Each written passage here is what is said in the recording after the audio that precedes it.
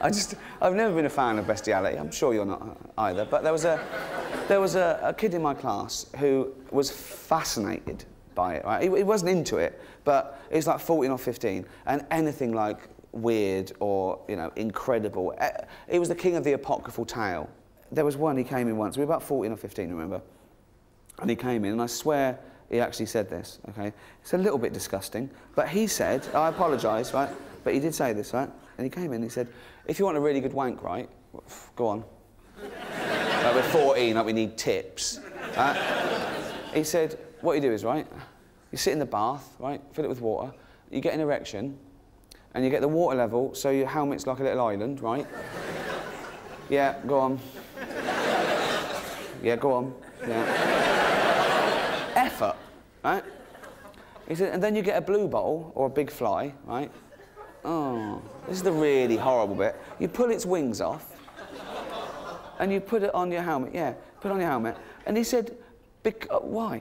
Because, he said, because it can't fly or swim, it runs round and round really fast. And that makes you come. Oh, these dirty little...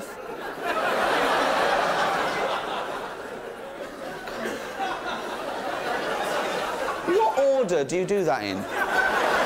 Do you sit in the bath, get it all ready and go, right, I hope a fly comes in today. Be one soon. Or do you catch it and go, man, run the bath, quick! I mean, what a way to die. You've already had your wings pulled off, and then someone puts you on Knob End Island.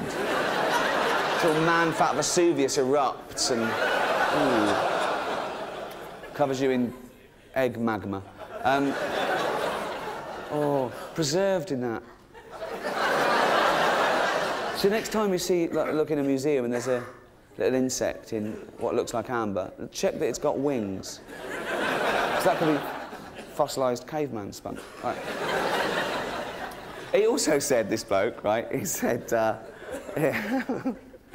he said that when you're captured by cannibals, they show you pornographic pictures so that you get an erection and there's more meat. Like it would still be there. That, you know, there you go, that's extra. Good job he did that. There's a bit more to go round, isn't there? It's like, so how would that... So you're there, you're being boiled, and the chief's like thumbing through it. Do you like that? Do you like that one?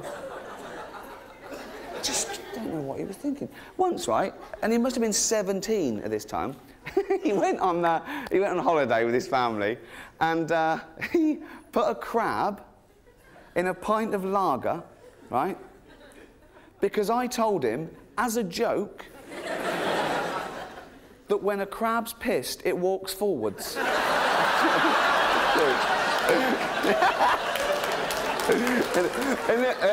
And when he came back, he was so smug, he went, "You're talking shit, Gervais."